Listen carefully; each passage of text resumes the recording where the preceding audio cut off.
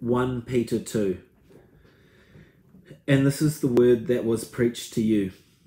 Therefore, rid yourselves of all malice and deceit, hypocrisy, envy, and slander of every kind. Like newborn babies, crave pure spiritual milk, so that you may grow up in your salvation. Now that you have tasted that the Lord is good, the living stone and a chosen people.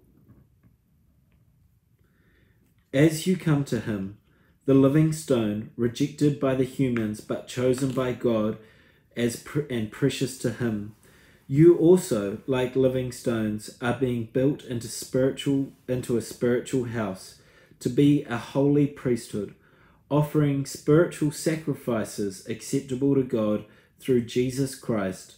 For in Scripture it says, "See, I lay a stone in Zion, a chosen and precious cornerstone, and the one who trusts in him will never be put to shame."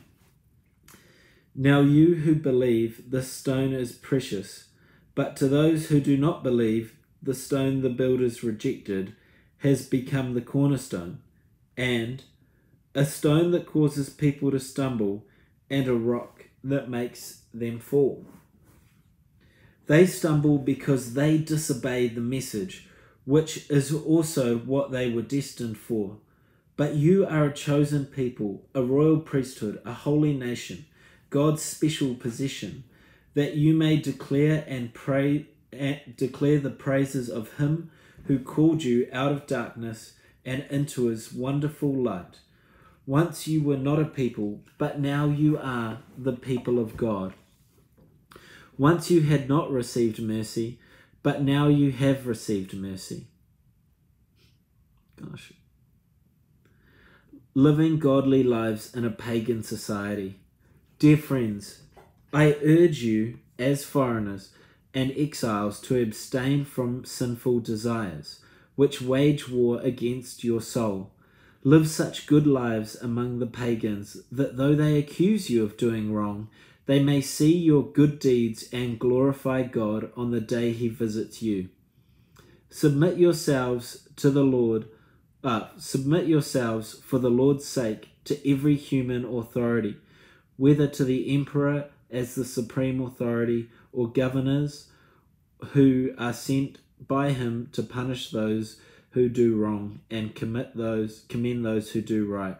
For it is God's will that by doing good you shall silence the ignorant talk of foolish people. Live as free people, but do not use your freedom as a cover-up for evil. Live as God's slaves. Show proper respect to everyone. Love the family of believers. Fear God. Honor the emperor. Slaves, in reverent fear of God, submit yourselves to your masters, not only to those who are good and considerate, but also to those who are harsh. For it is commendable if someone bears up under the pain of unjust suffering, because they are conscious of God. But how is it to your credit if you receive a beating for doing wrong and endure it? But if you suffer for doing good and endure it, it is commendable before God.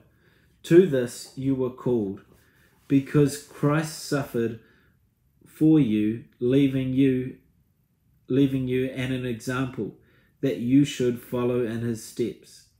He committed no sin, and no deceit was found in his mouth. When they hurled insults at him, he did not retaliate. When he suffered, he made no threats. Instead, he entrusted himself to him who judges justly. He himself bore our sins in his body on the cross, so that we might die to sins and live for righteousness. By his wounds you had been healed, for you were like sheep going astray. But now you have returned to the shepherd and overseer of your souls.